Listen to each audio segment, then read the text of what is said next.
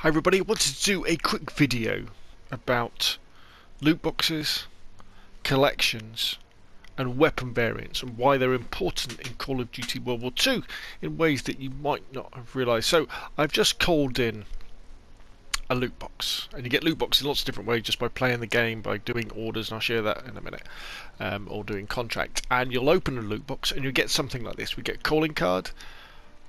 Great. We get some weapon XP, soldier XP, which is great.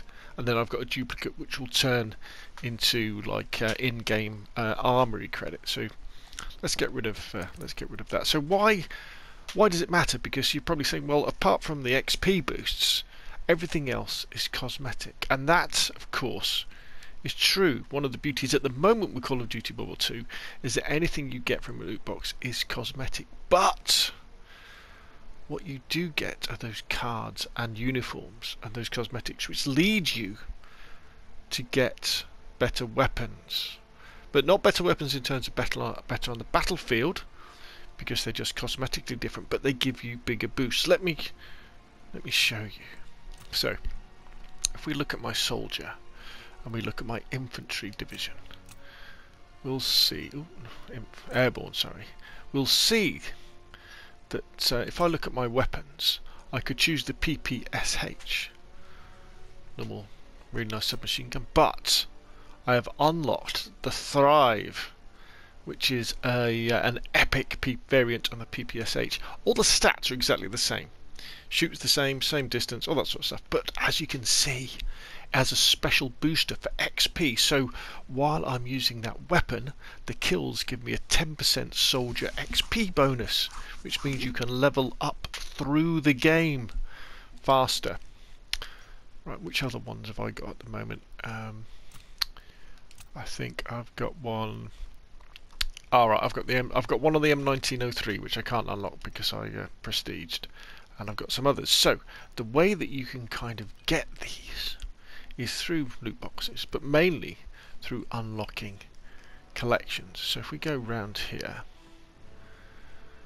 and we have a talk with the young lady in the quartermaster, if we look at the collections, you can see here that for lots of different weapons we then have all these calling cards and cosmetics that lead up to us unlocking the weapon.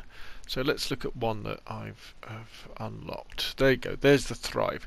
So as you can see, it's a version of the PPSH, and I've unlocked all the things for it. There's a uniform, calling card, an emote, various pistol camos and different camos and different things like that.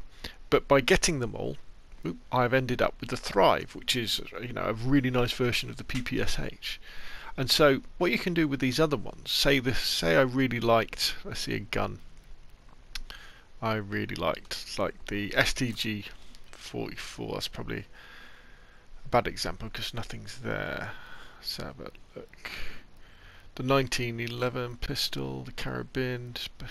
Here we go. Say I wanted the special boat service uniform. Actually, no, we won't use that one because that's a M1 Grand. The M1 Grand is a really nice weapon to use, alright? In order to unlock the epic version, the rookie version, I've got to unlock all the stuff here. So we've got rookie, the bleeders, which is a uniform. I've already got that uniform. I've got to unlock that pistol and that calling card. Now these three things here, the uniform, the pistol camo and the calling card, I can get from supply drops, but I could buy them. If you look in the top right hand corner, you'll see my armoury credits there, 6346 I've got.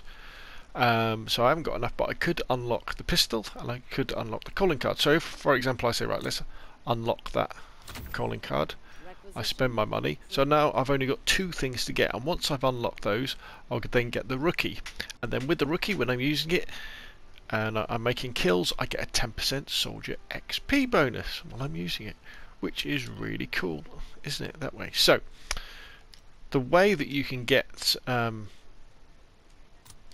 sort of the armoury credits to buy this stuff, or to earn rare supply drops or any sorts of supply drops, is one of the ways is you can do contracts with this young lady. And what do? Is you spend some armoury credits and then you're given a challenge. So for example, let's choose one with a, say I wanted to get a rare supply drop. What I do is I could give this young lady 225 Armoury Credits, and if I get 55 kills in the war game mode, I get a rare supply drop. So it's like a bit of it is a little bit of gambling, isn't it, with that? Or if you've got any COD points, which are the ones you buy with real money, which I wouldn't recommend you do, you can actually buy supply drops themselves. Another really cool thing you can do, obviously, is always go to the mail and log in, and every 4 hours I think you get your credits. I think, do you get 100 Armoury Credits, I think? But they do add up, and if you log in every day, you'll get bonuses. And if you go and see Major Howard, you can get your orders. So for at the moment, I'm trying to get 3 weekly orders. And so if I get this one here, if I win 25 matches of any game mode, I'll get a rare supply drop. If I get 500 kills, I'll get a rare supply drop. And if I get 25 kills in a team deathmatch, that might be a bit tricky, that one. But you never know, if I have a really good match, I might get that. I've got a whole week to have a go. I'll get a rare supply drop. Or you get the daily orders as well. And they're all variations. Sometimes you get a supply drop, sometimes you get some Armoury Credits, sometimes you get social bonuses and that sort of thing.